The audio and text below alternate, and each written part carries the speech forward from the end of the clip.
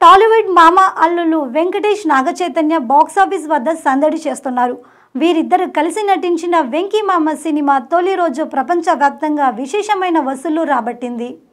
వెంకీ మామ చిత్రం ఒక్క రోజుల్లోనే 16.5 కోట్లు రాబడినట్లు నిర్మాణ సంస్థ సురేష్ ప్రొడక్షన్ వెల్లడించింది.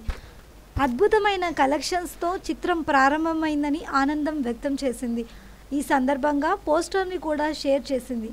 అంతేకాదు, ఇది వెంకీ కెరియర్లోనే అత్యధిక ఓపెనింగ్ సాధించిన చిత్రంగా నిలుస్తున్నట్లు విశ్లేషకులు పేర్కొన్నారు.